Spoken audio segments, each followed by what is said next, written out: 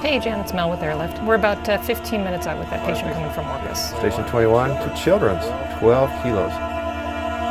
We had no idea of the imminent danger. Our daughter was in with a single ventricle heart. We didn't know that was the problem. We just knew she wasn't breathing and wasn't, getting oxygen.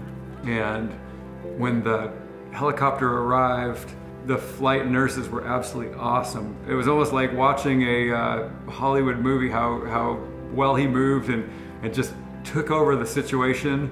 And little did we know at the time, but found out later, he had expertise in cardiac and had been a ICU nurse at Children's Hospital before, but he just came in and took control of the situation.